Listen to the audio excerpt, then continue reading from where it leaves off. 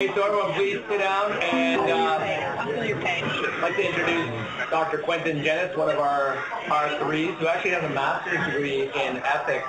He's going to talk to us about ethics, so it's something he knows a lot about. Thanks. All right, so good morning. Like Dr. Stenstrom said, I'm Quentin. For those of you I haven't met yet, I'm one of the +1 residents here at St. Paul's. I'm here to give you a chat that I've called Making Ethics Work for Us, ER Decision-Making Beyond the Autonomy-Paternalism Dichotomy, which after Dr. Schurmeier's great clickbaity title I know is very long and wordy and unwieldy, and I apologize for that.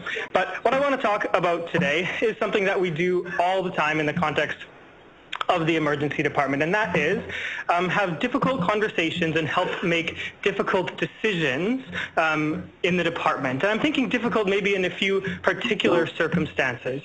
First thing I'm thinking about the situation where that autonomous patient, a patient with capacity, is making a particular request or has an expectation that we are unwilling to meet for reasons of their own health or for population health. Maybe that MRI for that acute no red flags lower back pain, or that course of antibiotics for that non-bacterial infection, or that long-term course of opiates for the chronic pain that they're experiencing. The second type of difficult conversation I'm thinking about is maybe that goals of care conversation, where somebody, usually a non-expert, has to make a difficult decision, often with high stakes, with incomplete knowledge of what's going to happen during the patient's admission. And the first thing that I want to do while we think about those conversations is say something that's really obvious, and that is that the ethical frameworks that inhabit our mind have enormous implications on how those conversations play out, both for the patient's well-being, but also for our own well-being. And that's true regardless of whether or not we're consciously aware of those ethical frameworks. And the second thing that I want to talk about just a little bit beyond that is the way that the particular medical ethical framework that we've inherited, which sees these conversations as taking place in a necessary tension between autonomy and paternalism, has a lot of strengths, but also has some emphases that might need to be nuanced in order to make our ethics work for us. And that's a lot of mumbo-jumbo, and I'll try to explain what I mean. But first of all, I wanted to give you just a little primer of what brings me to this particular conversation. So like Dr. Stenstrom said, I've always been interested in these questions, and I found a sneaky way to take a year off in between my second and third year of medical school, and I moved to Scotland and did a one-year master's degree focused in biomedical ethics at the University of St. Andrews, which is in the town of St. Andrews in Scotland. And many of you might have heard of St. Andrews for one of two reasons, usually less so the university. The first reason St. Andrews is well known is because of the royals. So that's where Prince William went to school and where he met his now wife, Kate Middleton. They weren't there when I was there, but it is funny. St. Andrews is this tiny little town, and at every little convenience store and coffee shop, there's this huge blown-up poster on the wall of the one time that Prince William was in there to buy gum or something. So they love the Royals. The second reason you might have heard of St. Andrews is because of golf. So St. Andrews is the home of the Royal and Ancient Golf Course, which is the oldest golf club in the world. It's also considered by many to be the ongoing home of golf. And I am not a golfer, and I really don't know anything about golfing culture or etiquette, as we will see in a minute. But I did try to make a brief foray into the world of golf when I was at St. Andrews, and I got lucky because the British Open was held at the Royal and Ancient Golf Course the year that I was studying there. And for those of you who know as little about golf as I did, the British Open is one of the four major golf tournaments that takes place on the professional circuit every year. And so I think it was on the Saturday of the British Open that me and one of my buddies went and sort of decided to walk around outside the venue and see what we could see. And we were walking around to the back side of the course on the outside of this big fence. We ran into this big, scary-looking American guy wearing this vest that said ESPN camera security. And he said in this deep southern scary voice, "You boys trying to sneak into the British Open today?" I was pretty sure he couldn't do anything to us, so I said, "Yeah, actually we are." And he turned out to be a real hero because he said, "Oh, no problem, let me help you out." And so he snuck us in through this back media entrance, and all of a sudden I found myself right in the middle of the action in the British Open. And I remember looking up, and the first thing I saw was Tiger Woods, who's probably the only golfer I would have recognized, preparing for his tee shot on one of the holes there, and seized by some kind of nerdy tourist instinct, I pulled up my big iPad out of my bag and took this grainy photograph of Tiger Woods preparing for his swing. Now, I mentioned earlier that I didn't know very much about golfing etiquette, and if I had, I would have known that it is a rather catastrophic no-no to take a picture of a golfer while they're in a moment like this, particularly if the little clicky sound is on your iPad. And so, predictably, everyone turned and looked at me, and I was unceremoniously booted out of the British Open only seconds after successfully sneaking my way in. So all of that to say that I hope that my foray into the world of ethics is slightly more successful than my foray into the world of golf. But I had a great time in St. Andrews, and since I've been back in Canada, I've tried to keep engaged in ethics conversations in all kinds of different ways. Last year I had the privilege of being the resident member on the CMA Committee for Ethics, and I've had the opportunity to publish a bit here and there, which has been really gratifying. So that's sort of what brings me to this present conversation. But today, like I said, I want to sit for a few minutes thinking about some difficult conversations and decisions that take place into the emergency department and consider how our ethics frameworks might help us in the context of those moments. And to do that, first of all, I want to just run through some basic stuff, throw some things in the air that I promise will land later on, and I call that what ethics is and why we do it. Then I want to talk about autonomy and paternalism, and then again land on some hopefully practical so what's for us.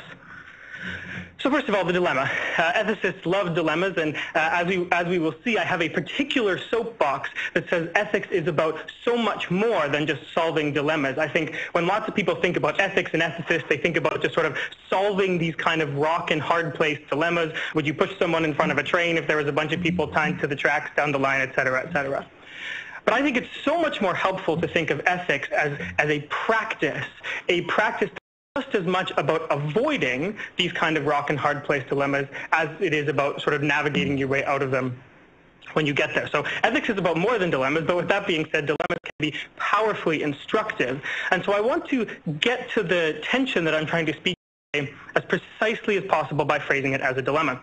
And I'll do that using the two situations that I mentioned at the beginning. So first of all, the situation where an autonomous patient, a person with capacity, has a persistent request that you are unwilling to meet for the reasons of their own safety or well-being or population safety or well-being. Phrased through a certain lens, your action and our action in that situation is paternalism, which is something bad. But phrased through a different lens, our action in that situation is care, which is something good.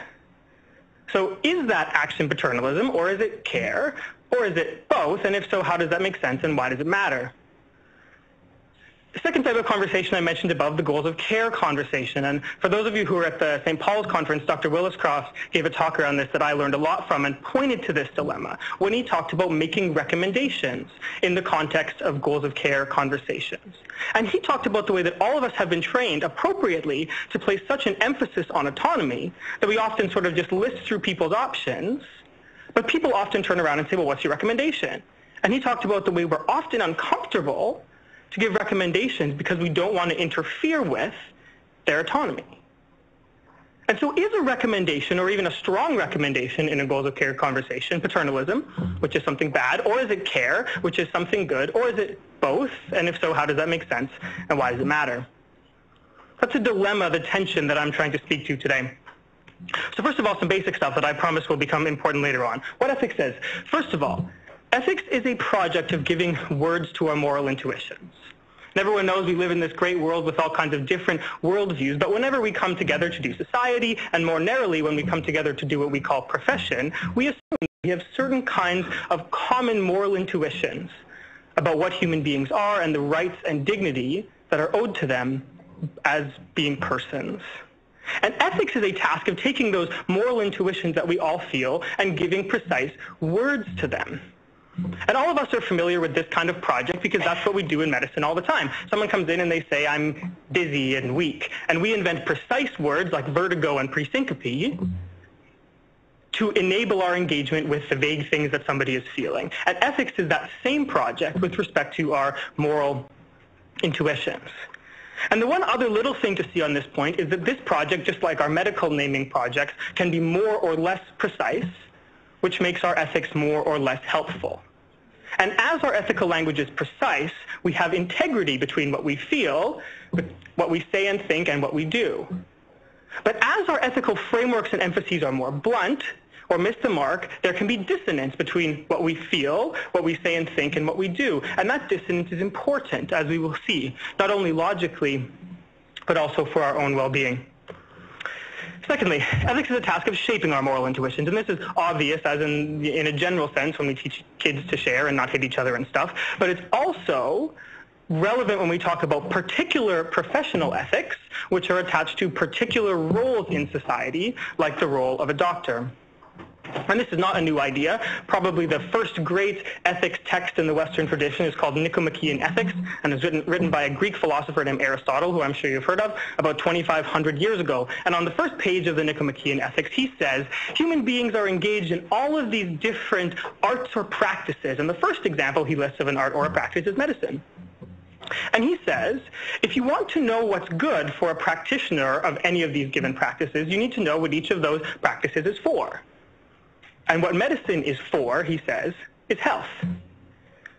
And so if you want to know what an ethical doctor looks like most broadly, you look at someone who knows how to conduct themselves in such a way to produce health. And part of that is obviously medical expertise, but just as much of that is our skills as educators and advocates and communicators and all those other CanMed roles. And so ethics, broadly speaking, is a project of giving words to our moral intuitions, but also of shaping our moral intuitions to the particular task that we perform as doctors, which most broadly speaking is producing health. Secondly, and again quickly, why we do ethics. This first point goes without saying. We do ethics because the things that we believe about what's right and wrong have enormous implications on our patients' well-being. But secondly, and this is under-recognized, we do ethics for the good of ourselves and of our teams. And appropriately, in research and hospital and university settings, there's been a really important emphasis over the past 10, 20 years on physician wellness and the factors that promote our wellness, and on the other hand, the things, when we talk about burnout and compassion fatigue and these kinds of things, that can produce lack of wellness over time. And one of the sort of concepts that's popping up more and more in this literature over the past several years is this notion of moral injury. And I've just listed 3 publications from the past sort of 5 or 6 months that engage in this idea on this slide. And moral injury is a very brief primer for those of you who are unfamiliar, is a phrase that came out of social scientists doing researchers on military personnel in the 90s, but since then has been expanded and looked at human beings in all kinds of different roles across society. And all that moral injury is, according to these researchers, is that feeling of dissonance when the ethical framework you've accepted makes you feel that you should do something different than what you find yourself doing in a particular situation. And according to the researchers, this dissonance is compounded when there is a kind of authority involved, or when there's a high-stakes situation. And this harkens back again to the importance of the precision of our ethical project, because when there is dissonance between what we feel, what we say and think, and what we do, that dissonance over time can produce this sort of notion of moral injury, which is one of the things that contributes to lack of wellness. So broadly speaking, we do ethics for the good of our patients, but also for the good of ourselves and of our teams. So with all of that long prolegomena out of the way, we'll talk a little bit about the 4 principles. And this connects to a book that all of you will have heard of. This book was published 40 years ago by 2 American guys in 1979, and has been the foundation for all of medical school ethics curricula over the past sort of 35 years. And in the introduction of this book, these 2 authors, they marvel. They say there's been remarkable continuity in medical ethics tradition across millennia. For thousands of years, the way doctors have approached patients, broadly speaking, has been the same. But they say there's really a fundamental ambiguity in this tradition, despite the continuity. And so what we need are clinical decision rules.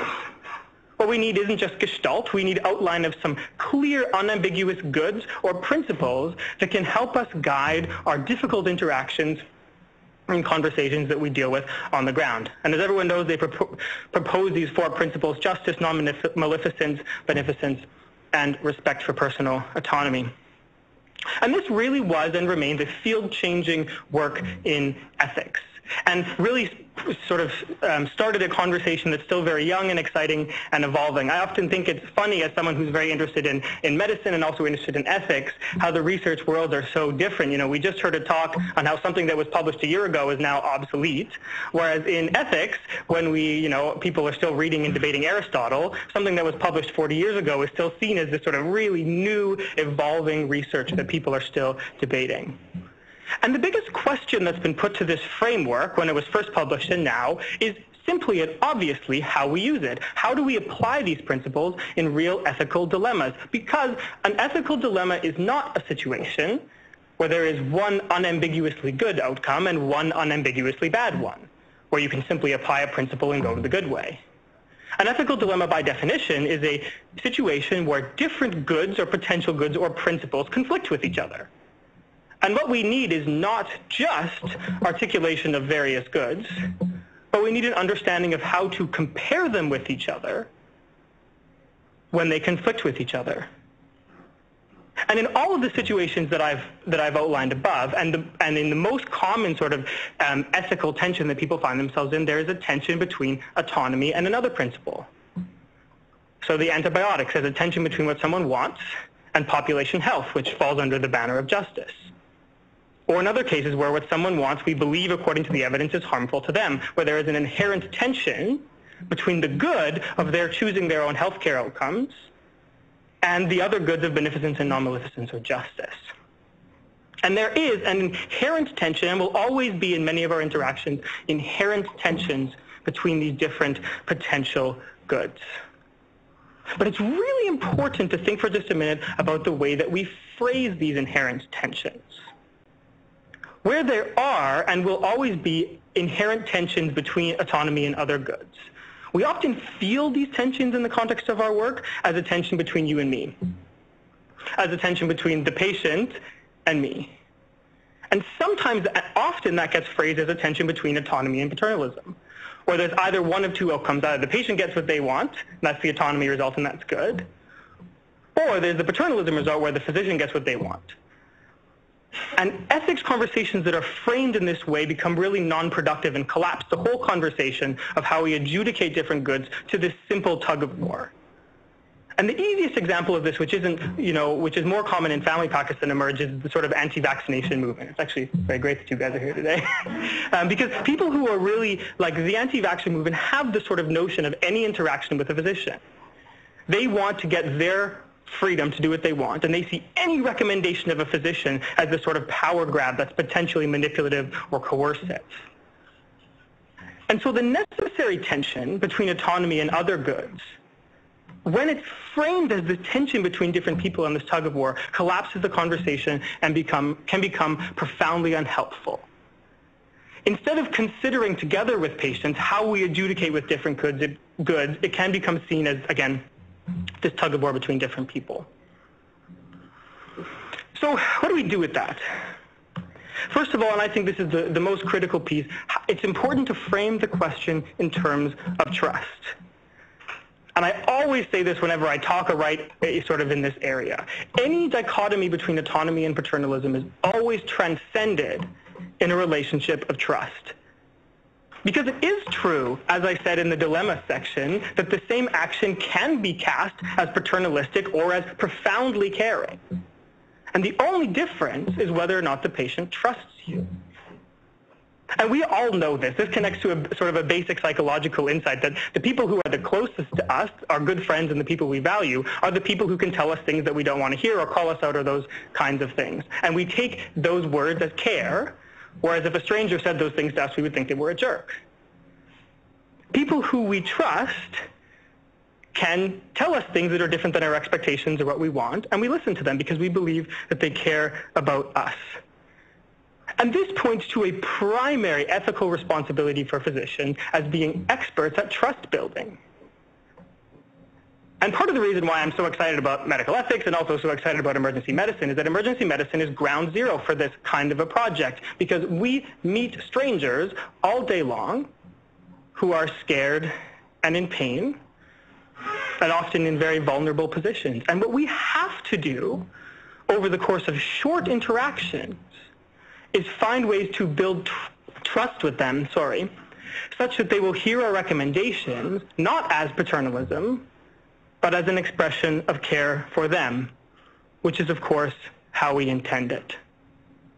And so I think this is an important framing as we approach these difficult conversations and our ethical responsibilities in them, to start with the trust building. And again, this connects to the sort of ethics as a broader project and a practice, and not just sort of how do you solve the rock and hard place puzzles when you get there. And I think placing a primary emphasis on this trust-building project is a critical way of making our ethics work for us in the context of these type of interactions. So just a few quick thank yous to Dr. Stenstrom for organizing the rounds. The Ransom Foundation was a bunch of rich golfer guys who helped fund my study in St. Andrews, which is really nice of them, and Dr. Perry was my supervisor in St. Andrews. So there's a boatload of references, and I will take any questions if you have them.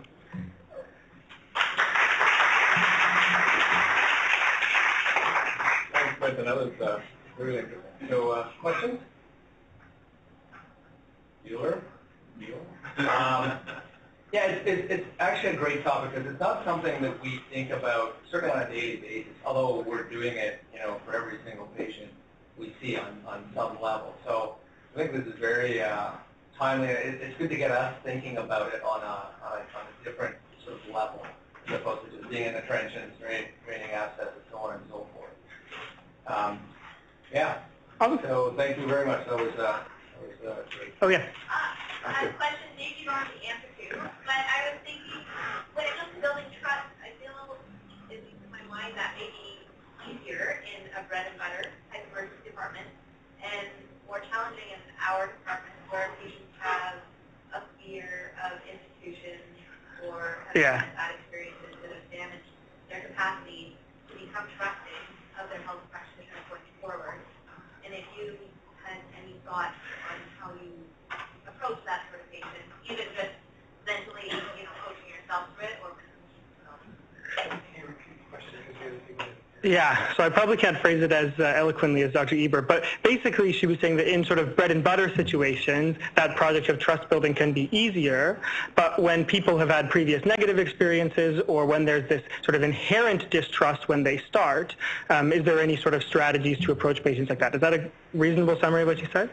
Yeah, I think, obviously St. Paul's, we do see those kinds of things. I think one thing that I try to do is just try to sort of name that elephant in the room with the patient, where if they say like, I know I need antibiotics, I know it's cellulitis, and I'm saying, I don't think it's cellulitis, I don't think you need antibiotics right now, is to sort of try to do the education stuff, but also to name that tension and to say, I know maybe it feels like tense and like I'm not giving you what you want, but really what I see here is a conflict between what sort of the evidence says is good for you and what you want. And I want to help figure this out together. And it's like that sort of trying to reshift it from like you versus me to like you and me trying to evaluate the situation together. And I think that's not always going to work. And I think the other things that go a long way is, like juice and sandwiches and friendly hellos and like all those kind of things that that everyone knows. But I think that's what I really try to do is like shift, is try to shift it from, again, to like you versus me tug of war to like, yes, there are going to be tensions between different goods, but it's something that hopefully we can engage together and not butting heads. Does that help at all? Any other questions, comments? Frank? Yeah, thanks for really good talk in an area we don't get that often. One of the things I haven't seen yet, but I've heard a couple colleagues say is requests, especially at this hospital, for MAID. Now, I don't think it's going to happen in the emergency department very often, but obviously this brings up a huge bunch of medical issues. We've just had a private member's bill introduced in the Alberta legislature about this kind of stuff. Mm-hmm. What kind of ethical framework can be used for, like, if I can come in at 2 in the morning and ask for this? I don't know how to respond, to be honest with you. Any tips? Yeah, and this is a really difficult one more broadly. I think, Aristotle said that, like I said at the beginning, that the ends of medical ethics is health. But we in the past, 50 or 100 years, have taken on this role of medicine as helping with this role of good dying, which means that the primary teleology, the way with which we approach the ends of what we do, shifts at some point along the way between seeking patients' health to seeking this much more vague idea of what good dying means. And I think if you've read Being Mortal by Atul Gawande, he talks a lot about that in a way that's more eloquent than I could in this sort of relatively new project and taking on these kind of responsibilities in medicine. I think obviously with the MAID conversation, practically this is something that's very rapidly evolving and something that we're not going to see in the emergency department anytime soon. I tend to think that, our role in that situation is to really listen to good and then connect the patient on with someone else. And that's part of the rapidly evolving thing. In BC, the palliative care access is pretty good here, and so connecting to someone from those teams is a good step. But certainly those kinds of things in the emergency department isn't something that, for the most part, we'll be seeing anytime soon. Any other questions? Super, Quentin. Awesome. Thanks a lot. Oh, I'll leave my computer. Yeah. How do I get mine up here? Thanks. It's not used to that. Yeah.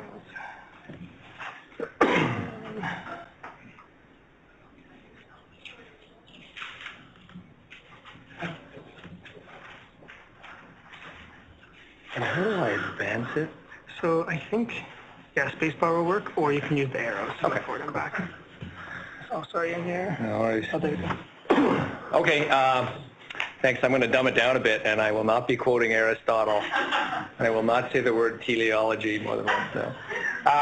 So I'm just going to talk to you about 5 things that we need to know about sepsis. It's sort of a moving target. There's a lot of literature coming out in this area. Basically, I'm going to talk about just a brief bit on background. Some of the definitions, because there was a Sepsis 3 consensus paper that came out in almost 4 years ago now, and it sort of changed the definitions of sepsis, and emergency medicine is not quite sure what to do with that. I'm just going to talk really briefly about sepsis protocols, and I'm going to talk equally briefly about lactate and its role in sepsis in terms of diagnosis and some special situations where lactate interpretation is a little different. And I'm going to spend probably 10, 12 minutes on 3 studies that we've done at St. Paul's looking at blood cultures in sepsis and septic shock. And you go, how boring is that? 3 studies? Can you just do 1? But they're all sort of interrelated somehow. So I'll put in a plug for the Emergency Medicine Network. There's some great, Jim's happy. Everyone should be a member, and I think probably most of you are, but if you're not, get on it. Right now, just for physicians, but I think that's changing. Is that correct? You can access all the information without being a member. To be a member, have a conversation, you have to be a physician in BC. Yeah. Okay, so there's a ton of clinical resources up there, including some on sepsis. There's many clinical topics up there. So, join, use it. It's a great resource. So what we won't talk about today, like I said, it's a huge area, sepsis, and not really amenable to a 25-minute talk. But there's some cool stuff out there with this vitamin C protocol, the Merrick protocol, where he's had some impressive reduction in mortality in people with septic shock. Won't talk about that. Plasma-light, balanced fluids. That's a thing. We're doing it now, I think, probably at most of the hospitals in Vancouver. After a couple of leaders were talking about balanced fluids. There's a whole reason for that, and there's some research to support it. Dave Sweet gave a great talk at Provincial Grand Rounds last February where he went over a lot of this stuff, and I believe that's available somewhere online. But, we won't talk too much about that. There's some new drugs out there, and, of course, sepsis drugs have a notorious reputation for failing after initial promise, so not going to be talking about that. Just from background perspective, it's a huge problem. It's getting worse as people age and live with more comorbidities. It's probably about 20 to 30,000 deaths annually in Canada. $24 billion spent in the U.S. on it. And as someone like Andy Kessler will tell you, sepsis is actually a bigger problem in resource-poor settings than it is in developed countries. So a huge problem globally. In terms of definitions, this is concerning. This came out about almost 4 years ago, and sort of changed the definitions of sepsis. And it was a problem, for a clinician, not so much, because we didn't adopt it right away.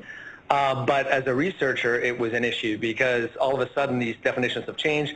We're using the old SIRS-based definition. There's this brand shiny new definition out there, and wow, we missed the boat because, well, it's not really sepsis anymore, what you're talking about. So our sort of reaction was say what? New definition? This is all very very confusing at the time. And, you know, most of us, all of us, I would think, are used to these SIRS-based definitions where you have to have two or more of these 4 criteria. So temperature, high or low, respiratory rate, high, heart rate greater than 90, what's the last one? A white blood cell count, which is often when we're talking about trying to screen people and triage people, we replace that with mental status. So all this stuff can be sort of abstracted at when someone's triaged, and then presumed or known infection. That's what we're used to, and that's what we've been using. Now, in fact, this SOFA definition is a sequential organ failure assessment score. It's a physiologic score, like almost like a mini Apache. Not exactly. I'm not going to go over it because that's more sort of ICU. But what the Sepsis 3 consensus conference or position said was that we want something that is usable at the bedside. So rather than having to know what someone's PCaO2 is or whatever measurement, we want something that's clinical and applicable at the bedside, on the wards, in the emergency department, wherever. And it's really only got 3 criteria, as you see up here. It's got respiratory rate greater than 22, change in mental status, and then a systolic blood pressure less than 100. So temperature, as you see, is not even in there anymore, which is a little bit counterintuitive when you're thinking sepsis, thinking infections. Now, the problem with this as a screening tool, so I'm not talking so much about a definition now, but as a screening tool, is, you know, what do you think about a respiratory rate greater than 22?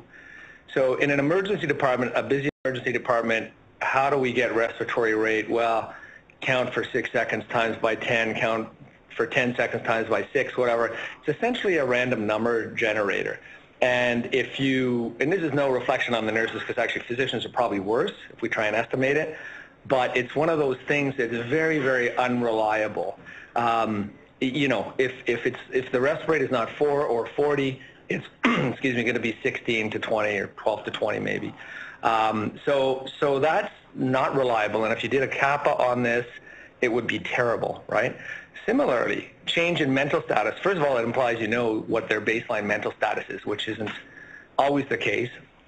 But that is somewhat subjective too, whether you use AVPU, Glasgow Coma Scale, whatever it is. It's one of those things that is rife with, you know, sort of overlap. If you do that and apply it to a patient and I do it, we might get a different number. So when 2 out of your 3 criteria for a screening tool are unreliable, it's going to be a bad screening tool. So, and in emergency medicine, when we screen for something or when we do a diagnostic test, what is it we really care about primarily in terms of diagnostic test characteristics? Well, we care about sensitivity. We don't want to miss anything, right? We don't want the false negative.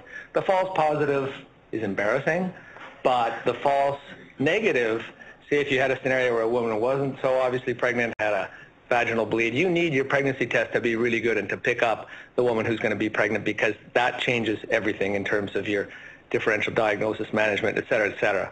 So really, sensitivity is king in that setting, or in the emergency department setting. And in fact, there was a group out of Ottawa that studied this. What they did is they did a head-to-head comparison, and what they looked at, it was a meta-analysis of 38 studies with almost 400,000 people, just looking at Q-SOFA, sort of back-calculating Q-SOFA and SIRS on a bunch of patients in ICUs, on the wards, and in emergency departments. And basically what they came up with is that Q-SOFA has actually better accuracy in terms of area under the curve, but much poorer sensitivity, which, like I said, is what we care about in the emergency department. So that's an important thing to think about. There was this, you know, a lot of sort of press generated and commentaries that led us to the editor about this, like, why are we flogging a dead horse? Let's just use SIRS. It works. We know it. Why this new definition? This is by actually that Merrick guy who did the Merrick protocol. I don't know if any of you use this site, Rebel EM. Anyone look at this site? Really good site for blogs, for reviews of primarily research papers, but also now they're getting into clinical stuff. It's fantastic, and whoever does the reviews, they make sure that they have a good methodological background. I've looked at many of them, and they're usually bang on in terms of how they assess research papers and potentially practice-changing papers. So I encourage you to check it out. But they had a good discussion about this particular study, and what they came up with was basically that QSOFA is really not very good. And if you look at the numbers in green for SIRS versus QSOFA in all of the settings, whether it's on the wards, ICU, or in the emergency department, that the sensitivity is going to be way better with SIRS than it is with QSOFA. So if any of you were worried that we're changing the definition of sepsis or we're changing the screening tools, that's not happening anytime soon. Probably will never happen because it's just not as sensitive a test. There are these newer systems, algorithms for looking at trying to pick up sepsis patients, such as News, that we're actually using at St. Paul's, I think just in a sort of research perspective right now, but it's been around for a while in England, and it basically has more components. Now, some of the same components, like respiratory rate, which are unreliable, but it has other ones. So because it's got more components, it's going to be more reliable. So what about some of these new systems like Cerner? Cerner's coming, and that's sort of how we all feel. Just put a diaper on your head and avoid. But so it does have this thing, and I think anyone who did the modules knows about these. There's a program in there that has sort of an early warning for sepsis or potentially septic based on presenting complaint, I believe, and vital signs, because now vital signs are in there, which is going to be incredible for research purposes, an easy link to vital signs. It also has this lights on sub-program that will allow you to pull out cases of sepsis and probably other clinical diagnoses as well. So that's something that may work really well for us. They've looked at these automated systems for picking up people with sepsis in other settings. There was a Cochrane review back in 2018 or just a year ago looking at ICUs. 3 randomized trials where they got an automated system versus a paper system for people who develop sepsis in the intensive care unit. Now that's a little different because they're not septic going in, but they're at risk for ventilator-associated pneumonia, so on and so forth. And then how was it in terms of picking up septic patients, as opposed to the nurse going, this guy's spiked a temp. And the studies were of such poor quality that they really couldn't say a lot. The automated system is better than the paper system, but that's something we could certainly look at with regard to Cerner. One of the things I'm actually going to miss SCM because it's a great program. It served us well over the years. One of the things I used to laugh at is at the end of my shift when I'd be sort of getting my billings together and so on, you'd have to punch in what date, what site, and then your name. And there's actually another Stenstrom in here, John David, right, who ends up being my uncle, who's been dead for 30 years. He used to be a CVT surgeon primarily in Victoria, but he came over to St. Paul's to do cases, and he's still in there. And it's funny, when I punch him in, he'd be like seeing patients still, and more than Cala does, for instance. So I'm going to miss that. So just to talk really briefly about sepsis protocols, we do have a protocol in place. These are old data, but I mean you could extrapolate them to now, 10 years later. They have a really profound impact on mortality for sepsis, morbidity, however you want to measure it. Number needed to treat of 5, which is like huge, compared to say thrombolytics in STEMI, where the number needed to treat is 50. So that's something that's, we do have a sepsis protocol in place. It used to be up in the trauma room. It's around, it's floating around. But most of us know it by now. And I think the difference is back in the day, 10, 12 years ago, sepsis was not as well known an entity as it is now. It used to be, there's some tachycardic febrile guy in the waiting room. I guess, I don't know what's going on with him. I'll see someone else. So that's all changed. Now we know about it. It gets paged overhead, CTAS level 2 sepsis. Nurses order the blood work up front usually. So things have changed. And what was shown is that no protocol, so initially early goal-directed therapy was a big deal. And, you know, that seemed to be something that could decrease mortality by half almost. And in fact, it's been shown that when you can compare it to these other protocols that don't necessarily include early goal-directed therapy, there's no difference. See the survival curves there and point estimates of the relative risk, absolute risk reduction, so on, are pretty similar. So in our protocol, which used to have early goal-directed therapy, no longer includes early goal-directed therapy as part of it. And by that I mean giving blood transfusions when the hemoglobin is just a little low, like 100. We never do that anymore. The ICU doesn't do that. Dobutamine, which might be a thing in the ICU, but we've never given it or never give it in the emergency department. And then looking at mixed venous oxygenation. That's not something that we do typically or ever. Rob, there's a couple other developments. Mixed venous has got replaced by lactate clearance a number of years ago in a study by Klein. And now, I think we did this for Journal Club, it is now getting replaced by cap refill in a study by Fernandez. So it turns out the individual components have been replaced, but they're still sort of there, just that we're using less and less invasive methods. Like we don't put a central line on these guys anymore either, right? Yeah, and CVP we're doing by ultrasound, right? Yeah, exactly. Compressibility. Right. So, but the thing is, we're still paying attention to the same things, just in slightly different, less invasive and less resource important ways. I remember all these guys used to get an art line right away. The Emerge Doc put them in. This isn't even that long ago. Nobody does that anymore either. So this has all been overhauled really, really nicely. And the studies themselves have been quite elegant to prove that you don't really need to do this, you don't need to do this, and you can dial that back. Yeah, no, that's a good point. Right, thanks. And we got to probably revamp our protocol to reflect that. So I'm just going to say a couple of things about lactate, because lactate clearance, I was shown a long time ago by one of River's students that if you clear your lactate within 6 hours, has a short half-life, that's actually a really good prognostic factor. If you don't within 6 hours, your risk of mortality goes way up. So we do pay attention to lactate. And there's some certain clinical circumstances, medications specifically, where lactate interpretation becomes a little bit difficult. And just a couple of things. One thing is that lactate does not equal lactic acid. And sepsis is associated with a lactic acidosis, or should be, if you believe that it's a hypoperfusion state. And that's why you're generating lactate. And it generates acid too. So in fact, lactate can actually act as a buffer. And in an exercise setting, Lance Armstrong or triathletes and all this, they say, oh, I got these sore muscles, so it's lactic acid. Well, it's not. And lactate can actually be a buffer, so it can raise pH. So why do we care?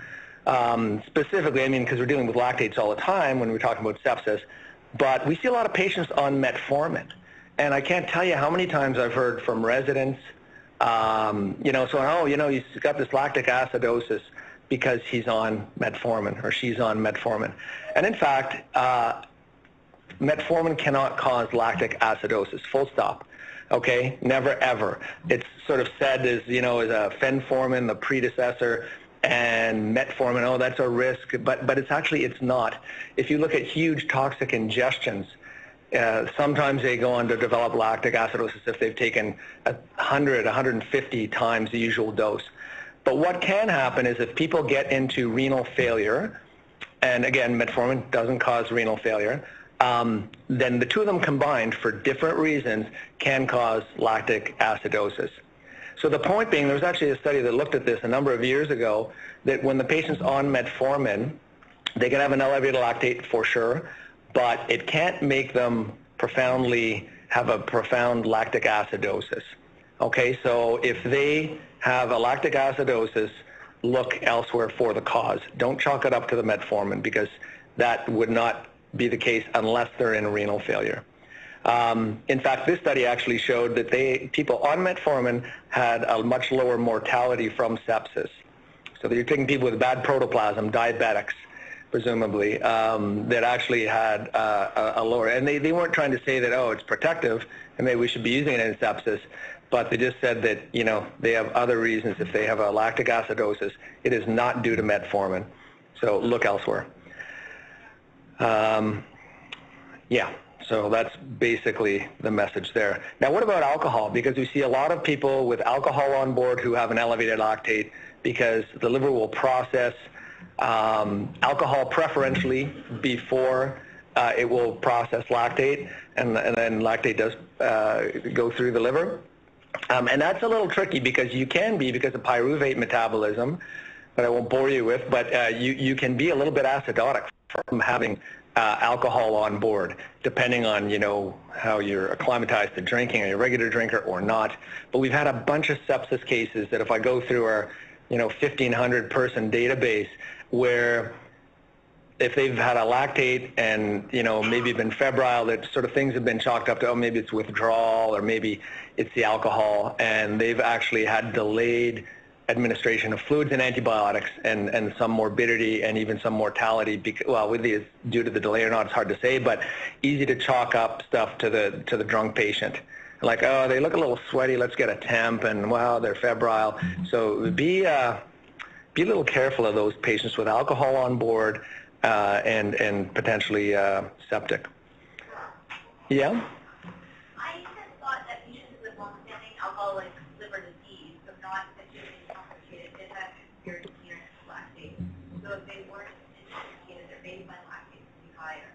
Is that true or not? Yeah, no, that's true. That's true. I mean, certainly anything that impairs liver function will impair lactate clearance. So all those things about 0 and 6 hour lactate clearance kind of go out the window. So yeah, that's a good point. Thank you. Mm-hmm.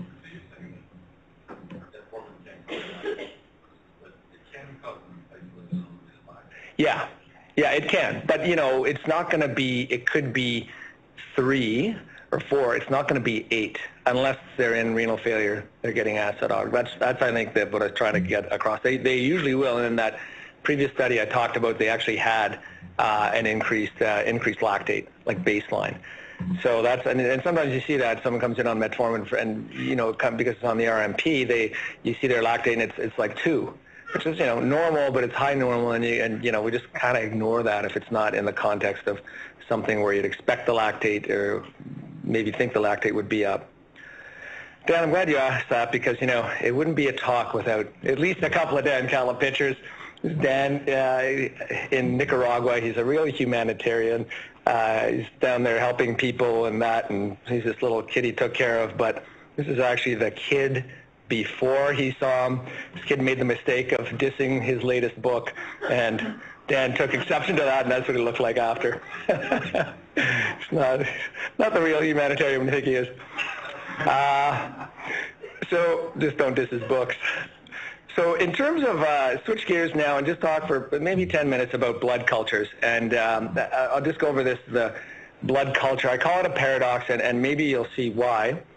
Blood culture infections, bloodstream infections have a 14-15% mortality. We care about them. Antibiotic stewardship is a big thing in patients. If they have a positive blood culture, we want to make sure we're treating the right bug and then tailor it to make it as narrow spectrum as possible in terms of resistance. All the protocols, like every protocol in existence, says you need to get blood cultures before giving antibiotics. And actually in the United States, it's used as a quality marker. So hospitals will get funding or have funding taken away based on their percentage of patients that have blood cultures before antibiotics. And then the second piece of that is how quickly they get in the antibiotics. And they're sort of at odds with each other because sometimes we delay antibiotics for blood cultures, not uncommonly, because they have to be done twice. Sometimes their patients are peripherally shut down. They're hard to get samples from. So there are reasons why. And then if we have to wait for the blood cultures to get the antibiotic, that can precede or cause time delays, I should say. So these are the surviving sepsis guidelines I think that most of us are familiar with and have heard about. There are Canadian equivalents that I helped develop back in 2008 and 2013. All of these protocols say blood cultures before antibiotics. That's sort of one of the high-grade evidence supporting that that come out of these protocols. We have a protocol here at St. Paul's, like I said, and we evaluated this, and but all of these protocols say that you need to get antibiotics before. Now, the difference is little different in the wording. On your right is the surviving sepsis guidelines, and they say get your antibiotics in within an hour, but before that, do cultures. Whereas for the CAPE guidelines, we said, get the antibiotics in within an hour. That's an actually really unrealistic goal, and doesn't happen even with some of the sickest septic patients. If you look, it's like probably less than 50% that get antibiotics in within an hour. So it's a little unrealistic, and some groups had issues with this. But what we said in the CAPE guideline was that, you should actually try and get microbial cultures before, but don't delay your antibiotics just to get the blood culture. Now, the interesting thing again, I'll just explain that the time to antibiotics in sick septic patients is a big predictor of mortality. It goes up in a linear, maybe even exponential fashion, as time goes on if you delay antibiotics. So that's important. And like I said, antibiotics can be delayed by waiting for cultures. So it's again, sort of needs that are sort of going head-to-head against each other. Now, the reason it's a bit of a paradox is that in the emergency department, blood cultures are only positive about 10% of the time, depending. They have a pretty high false positive rate. So of those 10%, 40 to 50% can be false positives. So it's just a contaminant organism, even though we take care when we draw them and so on and so forth. There are significant costs associated with this. This is a paper from 30 years ago almost, showing that people who had false positive blood cultures stayed in hospital longer, got more unnecessary antibiotics, more tests, and developed hospital-acquired infections more often. So pretty big deal. They're not a benign thing. They cost $40 a set, and we do them twice. So $80 per person. We order about 3,000 to 3,500 just out of the emergency department every year at St. Paul's. And if it's a positive culture, even if it's a false positive, it has to be speciated, and that costs $200. Now, there's some technological advances that are changing and may bring that price down, but not for the time being. Blood cultures almost never alter management in terms of, if you have an uncomplicated community-acquired pneumonia, you're going to treat the right bug. You're going to give them ceftriaxone, azithromycin, whatever you're using. Pyelonephritis, and I've seen this many, many times in our sepsis data set, the urine cultures will match the blood cultures if the blood cultures are positive. So if they have a positive urine culture, which they usually do if they have, urosepsis, pyelonephritis, just treat those. And there's a study by Eric, Grant, Jim, many, many years ago, before my time, back from the 90s. I don't know if you remember that, Jim, but so it was Grant that spearheaded it, but he basically, and only presented an abstract, unfortunately. It was never written up, but showed that blood cultures in the emergency department setting are not really that helpful because they don't alter your management. And it's interesting that they actually took injection drug users too, which can have all sorts of funny bugs and so on and so forth. And even in those cases, rarely helpful in terms of changing management. Helpful in terms of reassuring ourselves, but so is a lot of stuff in medicine. So if you look at all of these protocols, like I said, they recommend that antibiotics be drawn, blood cultures be drawn before antibiotics, and this was never evidence-based. So we did this study, Dave Sweet and Matt Cheng, 7 places across Canada and the U.S., a huge hospital system down in Phoenix participated, McGill was in on it. And what we did is we looked at, do you really need to get cultures before giving antibiotics? So it was published a couple of months ago with a fair bit of fanfare, more than I thought would be necessary, actually, because it just seems intuitive. But if you give antibiotics, of course, your yield rate of cultures is going to go down. That just makes sense, but it never been proven, never been evidence-based. So this is published in Annals of Internal Medicine, and basically what we did is we took all emergency department patients with sepsis and then looked for the sickest ones. So systolic blood pressure low, less than 90, or a lactate greater than 4. And we did blood cultures on all of them before, gave antibiotics usually within 2 hours, and then did blood cultures after, usually within like 90 minutes. And the outcome was being positive with a non-contaminant organism. And our results are pretty striking that if the yield beforehand, before getting antibiotics, was 31%, and after was 19%, with an absolute difference of 12% and a massively small p-value around that, or very tight confidence interval. So meaning that you do need to get blood cultures before antibiotics. But remember I said that the positivity rate was about 10 to 12% in the emergency department, when we do blood culture. So 90% negative. But what's with the 31% here? And the reason is we took the sickest of the sick septic patients. So these are essentially septic shock, cryptic shock patients, right? And we had to exclude 90% of them that did not have these. So they're septic by the definition, the SIRS definition we're using. They didn't have septic shock. They didn't have a lactate. So like I said, the take-home point from this one is that in your emergency department patients with septic shock or an elevated lactate, get blood cultures rapidly and then give antibiotics rapidly. I think that stands. Now, what about the other 90% of patients who don't meet these criteria and are not in septic shock, where the yield is, so that's probably about 10%. Now, do you need blood cultures in all these people? And according to our protocol, according to most protocols out there, we are getting blood cultures. And this is why we're doing so many of them. There are guidelines out there, Infectious Disease Society of America, looking at, what cases you don't need blood cultures in, and it ends up it's not all cases. There are certain situations where it's lower risk. And there are lots of clinical guidelines. There's a good decision rule out there. It's just not been widely used. It was developed in Philadelphia, I believe.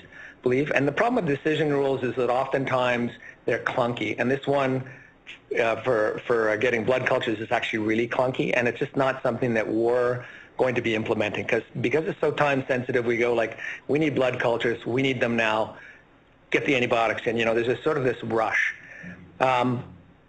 Physician gestalt is awful. It's been looked at, and we cannot predict who's going to have positive blood cultures. We're really bad at it.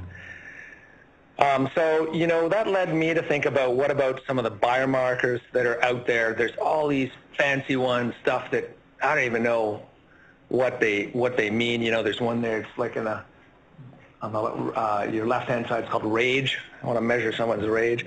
What does that mean, right? But so ones that are familiar to us are CRP and procalcitonin. So procalcitonin is used a lot in the ICU setting. It's used a ton in the non-ICU settings over in Europe, interestingly, but not widely available here. So we looked at a bunch and a bunch of ones we already have, like if you take the white count and then you take the absolute neutrophil count over the lymphocyte, take a ratio, we looked at D-dimers, different things, and nothing really was a particularly good test to rule out or to rule in, sepsis or potential bad outcomes.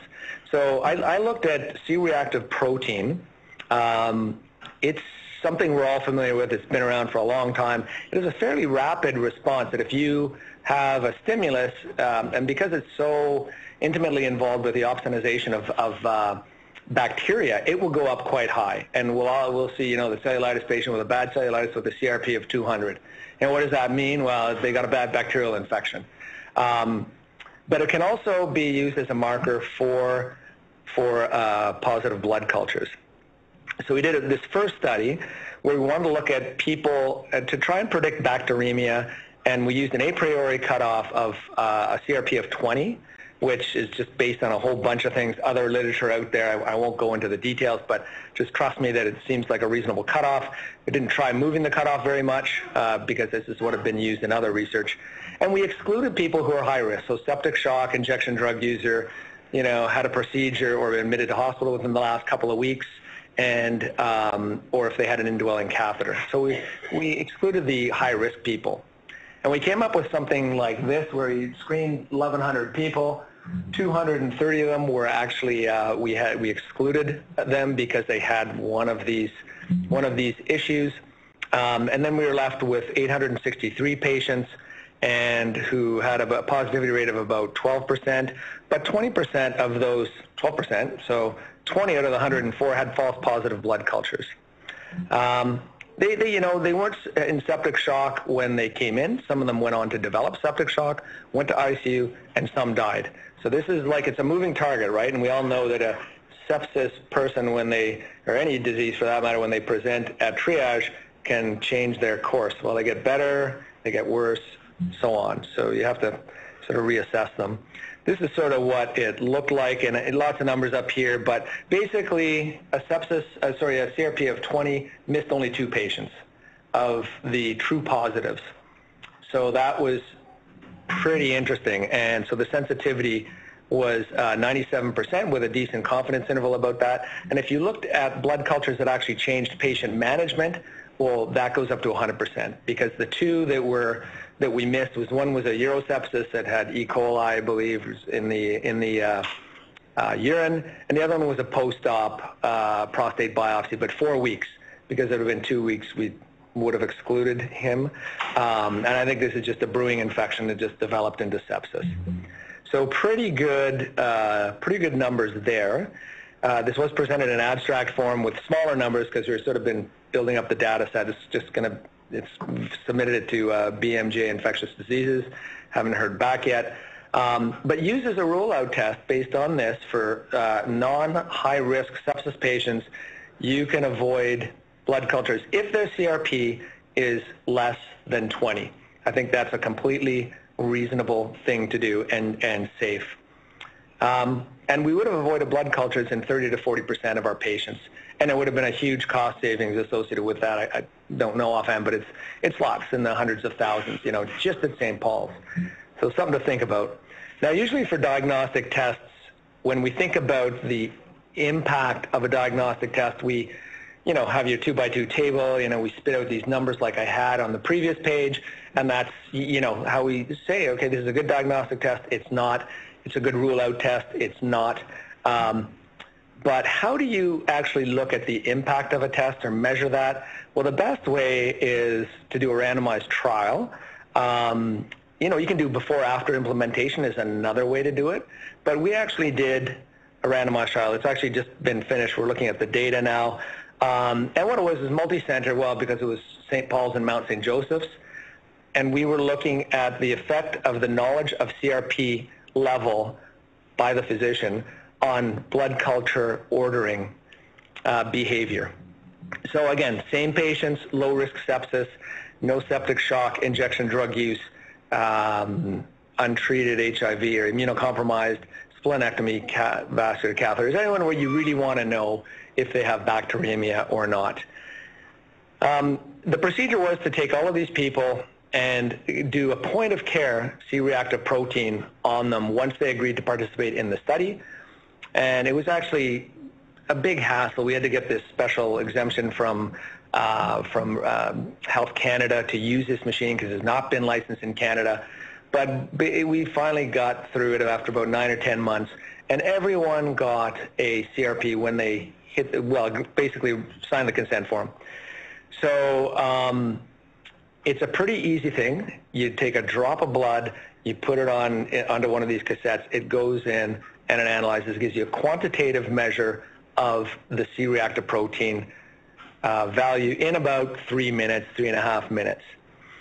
And then what we did was, so everyone had that done, then we randomized the physician now to find out if they're getting the CRP knowledge or not. So half the patients that we told the doc what the CRP value was, then they were free to do whatever they want, if they wanted to order blood cultures or not.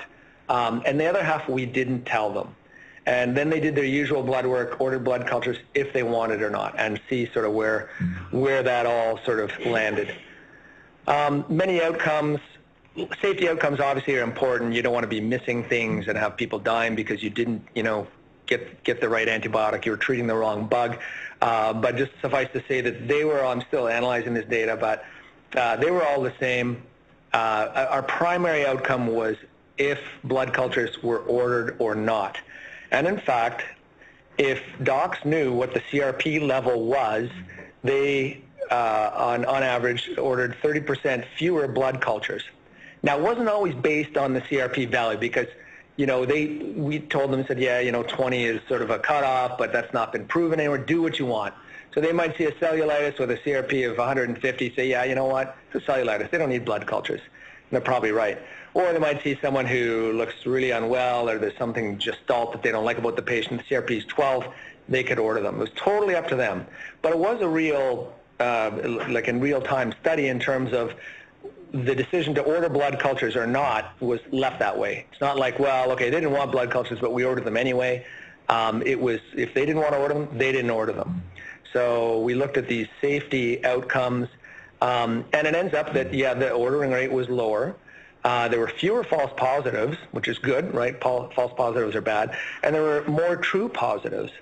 So the yield was higher. And if they didn't have a blood culture order, it was important to make sure they weren't bacteremic and they weren't treating the right bug with antibiotics, if they even gave antibiotics. But no subjects died or went to ICU or presented within a month to local emergency departments. And the point-of-care analyzer was actually quite accurate until it got over 200. Then there were some disparities because all these patients had a lab CRP done as well. So we concluded that, you know, in patients that come in with sepsis, so they meet all the criteria, but they're not in shock, they don't have risk factors that make you worry, and again, it's going to be clinical judgment is going to overrule everything with this. If they're not high risk, then it's probably safe and effective to do a CRP because those point-of-care analyzers went away. Our lab hates point-of-care, and it'll never sort of gain foothold in here beyond a pregnancy test. But just order a CRP. There's good rapid turnaround time, usually within less than an hour. And if it's less than 20 and they don't meet any of these other criteria, you don't need to order blood cultures. And you're safe in doing that. And it'll be published at some point in the next 6 to 8 months, hopefully, and you'll have something to back you up when you go to court. Right. Matt? I mean, if we're going to wait for the CRP to come back before we order blood cultures, they'll likely be started on antibiotics before we order the blood culture then. So it isn't going to drop our... Yeah, so that's true. But then these are people, like I said, because they're not high risk, when you're assessing them, you can actually wait. So the people who benefit from rapid antibiotics are the ones who, when they hit the door, their systolic pressure is low. Give them a fluid bolus and it doesn't respond. Or they have a lactate greater than 4. Those are the people that you really need rapid antibiotics. In fact, there's one paper out there showing that if you treat all these sepsis patients with rapid antibiotics, that there's some downside to that. You know, if you treat them all like they're all in septic shock when they're not, it's a 28-year-old with a strep throat who has an appropriate heart rate of 105 for their fever of 40, you know, the reality is, you know, you don't need to do that, and there can be some downsides. So it's a moving target, right? And that's the problem with the whole definition of sepsis, because it's a syndromic thing, really hard to you know, get a good definition. And that's why this sort of change to another definition that's actually a crappier definition isn't really helping anyone, because it just introduces confusion. So I'd say those people that, you know, are not in septic shock, injection drug users, and all the rest, that you can wait. You can wait that hour to get the CRP back. Hey, CRP is 15. I'm not going to order a blood culture. You may still treat them with antibiotics, but they don't need a blood culture because you're going to treat the right thing. So anyway, I think that's probably enough about sepsis, so I'll just wrap up there.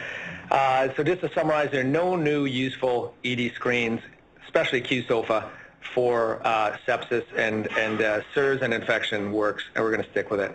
Metformin doesn't cause lactic acidosis. Look around for another cause if they have that. So alcohol can, but again, you need to be careful with these patients, because just going through sort of anecdotally through our database, there's a lot of drunk people and some of our regular drinkers, you know, that have been had treatment delayed because everything's been chalked up to their alcohol level, their lactate, and so on. So blood cultures before antibiotics in rapidly in 6 septic patients, and they're also, blood cultures are not benign and they're expensive. So in patients who aren't so sick or don't meet those criteria, you know, you can avoid them if the CRP is less than 20. So I will stop there and take any questions. Thank you. Eric? That was really good. Thanks, Rob. In Cerner, there, on the dashboard, there is an alert for the septic patient, the nurse, and I think the alert is turned off for providers that says, hey, you've got a patient with sepsis. At least, and there is functionality within Cerner to help prompt you to go through a tree of antibiotic selection based on the condition called Sepsis Advisory. That was turned off because Cerner built that for us and didn't do a really good job, so we had to turn it off. And is it coming back, or? It will be coming back when they fix it. And what about lights on? What's yeah, that? That's an analytics tool that we have only partially implemented. Okay. More work on that. I have a scenario, and I want your impression. So let's say someone who's 40 comes in with a high fever, and maybe they're a little bit tachycardic, but their blood pressure is stable. You give them some fluid, their lactate is normal. They have a bit of a high white count, let's say it's 15, and you decide they're not sick enough to stay. You've ordered blood cultures. I don't know if a CRP was entered, maybe not. And then they go home. You want to send them home. Should you give them antibiotics before or not? That's a tough question, and that's I guess it's going to vary from patient to patient, from doc to doc, depending on how risk averse you are. But certainly, it's happened so many times where when we used to.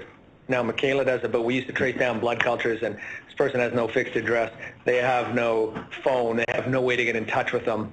I think if it's someone like that, I would have a lower threshold for just giving, not based on anything, but just giving them a dose of some antibiotic, especially if there's some of our downtown east side population, because there is risk in there. And if I look at, again, who comes back with a positive blood culture, injection drug users are way overrepresented at any age.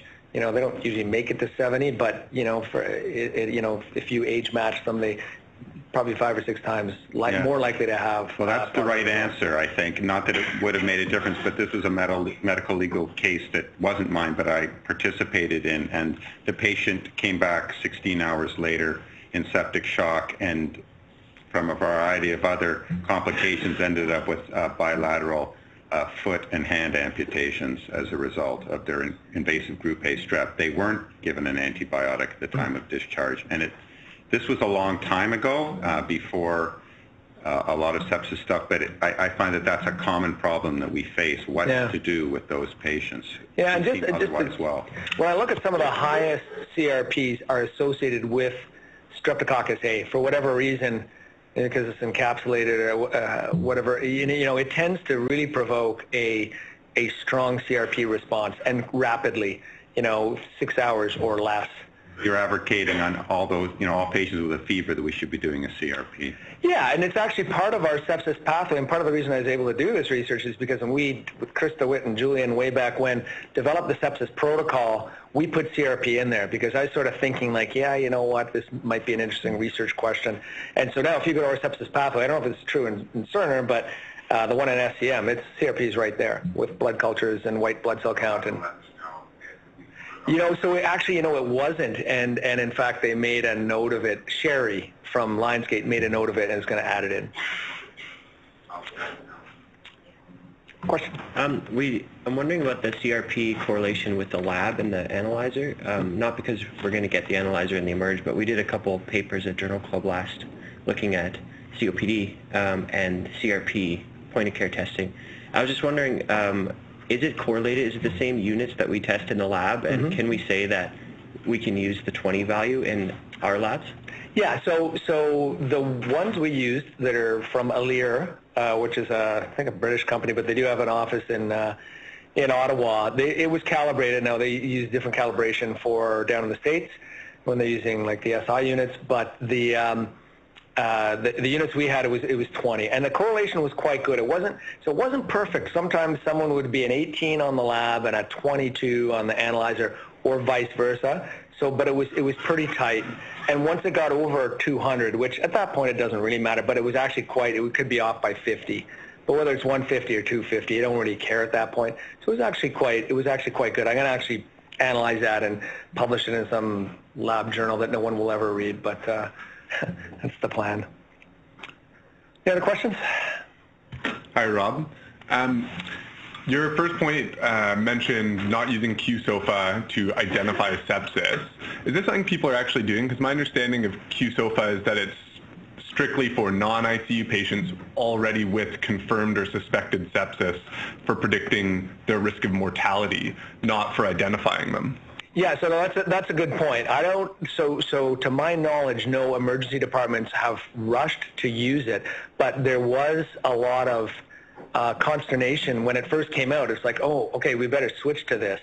And certainly from a research perspective, that was important. But, clinically, people sort of said, like, oh, yeah, it's something new. It's this surviving sepsis, all these gurus of sepsis, really.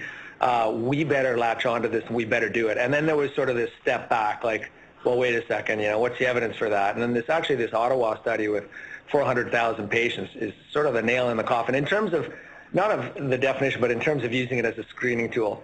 But that's a good point. I don't think that anyone is using it yet. But that was the initial plan. I don't know if they sort of developed it for that reason, but sort of as a screen. Maybe it was never intended for that. It's hard to know exactly what they were thinking. But yeah, so it's not been adopted, and nor should it be. So good point. Okay, well, thanks. Maybe I'll stop there. And Cindy San is here from pharmacy, just going to talk to us briefly about best possible medications. Okay, something related to Cerner, right? Okay, so thanks very much.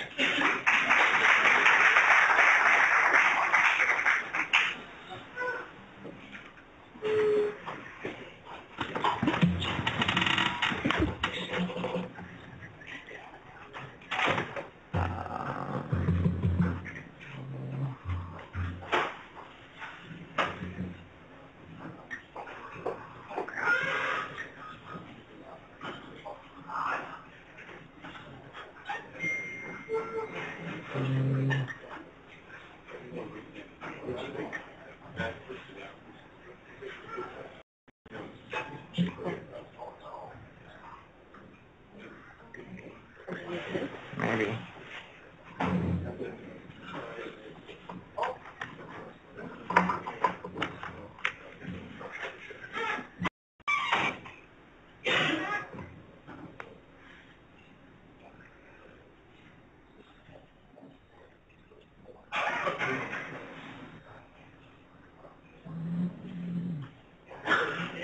Okay, while we're setting up, my name is Cindy. I'm a pharmacist in Emerge at St. Paul's, and this is Mike. He's my boss. He's the pharmacy manager for clinical services at Lower Mainland Pharmacy Services, and this is Teresa. She's our medication reconciliation pharmacist at St. Paul's Hospital. So Mike will be sort of presenting on the best possible medication history program that we are initiating come Cerner Go Live, and yeah, why don't you take it away? All right, and thank you, Dr. Stenstrom, for the time today for us to just provide this little update on what we're doing. So some of you working in the St. Paul's Emerge or MSJ may have encountered some of our new staff that we've been training for this best possible medication history component, which is part of Cerner.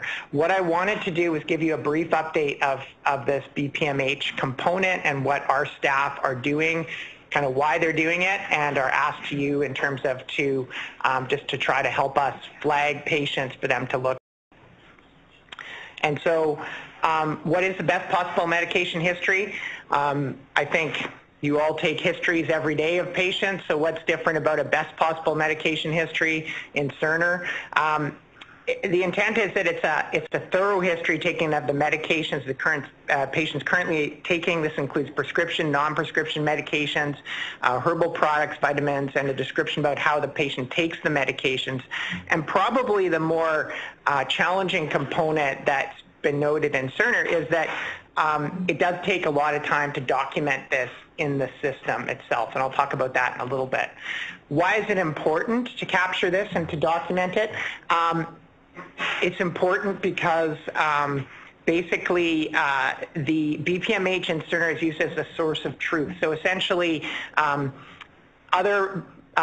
when a consultant service, say, comes to see a patient later on during the admission, their consult note will be populated with the BPMH in terms of home medication list, for example.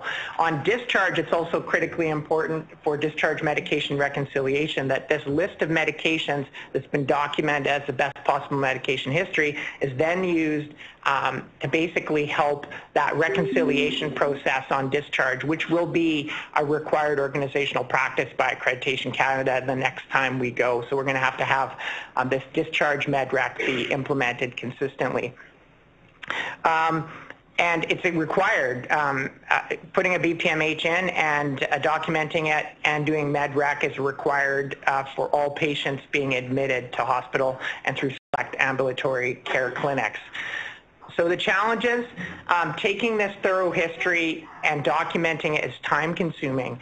At Lionsgate, the feedback we've heard is that this process, when done end-to-end, can take up to 35 to 40 minutes. And so this has been a challenge and a concern when implementing Cerner and having this kind of be like a critical function of the system. And there's potential for this to create workload bottlenecks if prescribers are required to spend the time doing this and also doing the order entry part of documenting it. Definitely that would be a concern, and it could delay admissions and flow through the system. So in order to try to address this challenge at Lionsgate Hospital, they hired 5 additional pharmacy staff to actually take these histories and document them in the system. And it has helped, and certainly has helped that system with allowing flow through the system. So we put in an ask to senior leadership in order to recognizing that this would be a challenge if we're required to do a BPMH for all patients and document it for all patients being admitted. We wanted to get out ahead of this, so we were successful in getting some funding and support to hire pharmacy staff to do this work similar to what's being done at Lionsgate. And so essentially what we have at St. Paul's and MSJ is we have support in the emergency department at St. Paul's, support in the emergency department at MSJ, and also at the pre-admission clinic, the surgical pre-admission clinic, which services both St. Paul's and MSJ. In terms of the schedule, so we will have a BPMH pharmacist at MSJ from 12 to 8 p.m., 7 days a week. The timing of these shifts has been determined based on when admissions occur and at these sites. And then at St. Paul's, we basically have 3 staff working overlapping during the day from Monday to Friday and 2 on weekends, covering the time basically from the morning until midnight. Just wanted to let you know, and if you may have met some of these individuals because we've been training a lot of these folks at both of the emergency departments, both at St. Paul's and MSJ. We have a technician, and then we have several pharmacists. It's quite a list of individuals. These individuals are actually rotating through a schedule, and they're also working at our dispensary. So that's why there's quite a few individuals. We also have to provide this service 7 days a week, and we're backfilling it for vacation and things like that, which is why we need a big pool for this. I want to thank those of you that may have encountered these individuals or perhaps tripped over them when we've been trying to train so many of these folks in the emergency department in the last number of weeks. So one of the things I think that I mentioned earlier is the BPMH is critical for downstream workflow.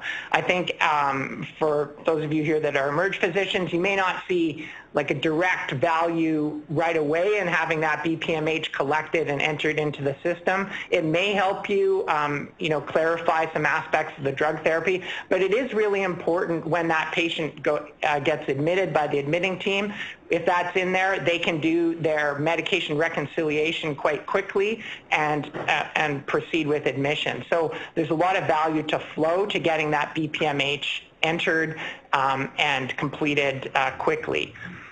And like I said, it is very important downstream. If we don't get the BPMH and it's not proactive, if it's done after the admission, it becomes challenging to do medication reconciliation, which is also required in Cerner. So one of the things that we've identified is it's challenging for our staff, although we're certainly screening the patients and looking for patients likely to be admitted, looking at based on number of medications, certainly getting help from Cindy in identifying patients that we know are likely to be admitted. But we do know there's sometimes quite a lag in terms of when patients are registered or initially seen and then the time they're admitted. And we're trying to get this BPMH done within that window of time before the team that actually admits the patient sees them and to have it done and ready. So certainly our ask for you is whenever possible, if you can help us identify these patients who you know from either your experience or just based on clinically how they're doing, that you know that these patients are very likely going to be admitted. If you can give us the heads up, that would be ideal. That would allow us to get in and get those histories done efficiently and early so that they can be ready for when the admitting team comes. So we do have a bit of an algorithm to help us identify patients. Yes, question at the back. Okay, yeah, I can show you. So certainly we have a couple of different ways that we're trying to identify patients that we think we should have a BPMH done and trying to do this proactively. Certainly we are going to rely on the staff, both the nursing staff and emerge physicians and others to help us identify these patients. So there's a couple of different ways you could potentially let us know. One is in Cerner, simply doing an order. If you hit that add button and you start typing, you can just type BPMH. If you just type BPMH, apparently, you do. Quick order. And then if you basically sign that, put that in, what that does is on the emerge tracking sheet, which our staff can see, it populates it with a little icon that tells us that a BPMH has been requested, and that allows us to very quickly identify and see those patients. So that basically choosing the order and typing in BPMH and submitting it, that's what would be very helpful for us if you're able to do that. If you also flag us, for example, if you see Cindy or if you see one of our BPMH staff around and you know that there's a patient you've just seen, you can also flag us that way.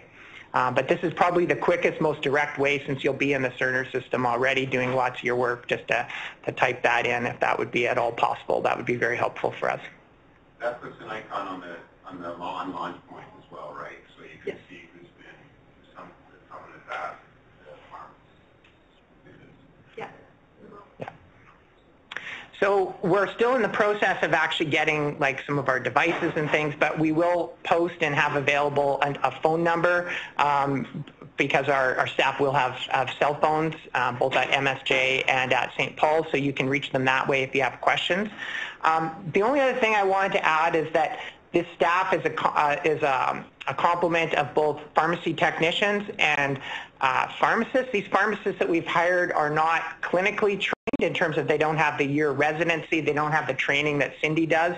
So in terms of your clinically related questions, still direct those to Cindy. Cindy is still your go-to clinical pharmacist for the emergency department. We do hope that these individuals will be able to, as they get up to speed, maybe help answer some basic questions about medications, but their primary function will be collecting that BPMH. They're very skilled at talking to patients and eliciting that history, but they're probably not going to be your go-to for the clinical questions.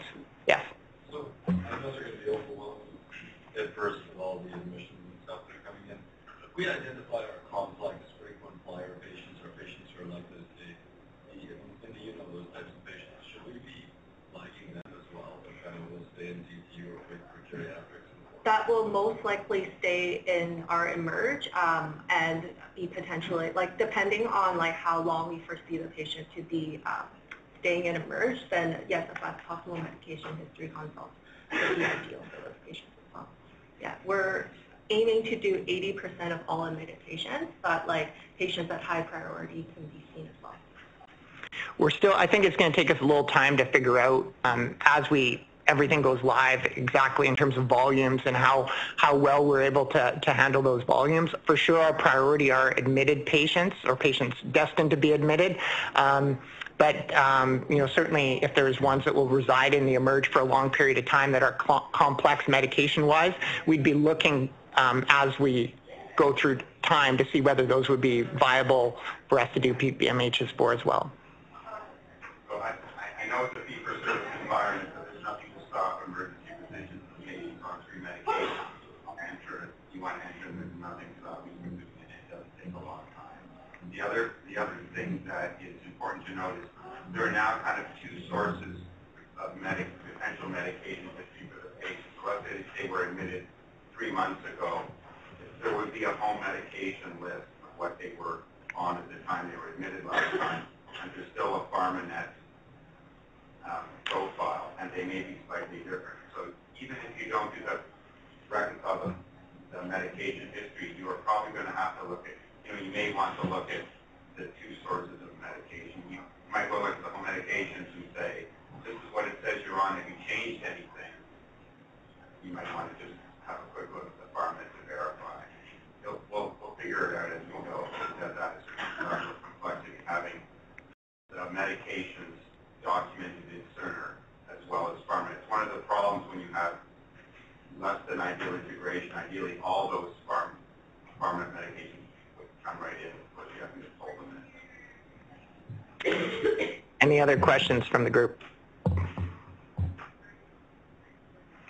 All right. Thank you for your time today. We appreciate it.